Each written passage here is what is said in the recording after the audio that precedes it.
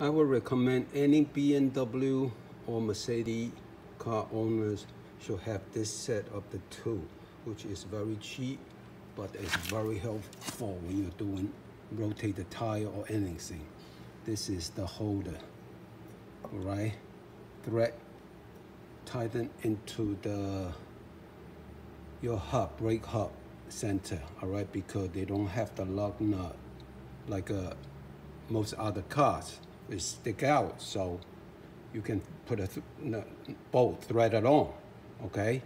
They don't have it, so it's very difficult to balance and put this bolt onto your hub. So when you have this, it's so easy. You hook it up, bang, bang, bang, finished. And then for Mercedes, it's a little bit bigger. You see the thread? It's bigger, all right? So you use the size up. This is for BMW. Look, the thread is perfect. Now, once it's both in, remove this one. And this is the lock. Thread it in.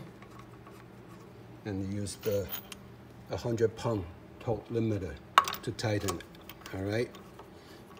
That's it. This is the good stuff. You gotta have it.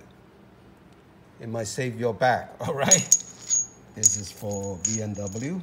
This is for Mercedes, all right? Thank you for watching.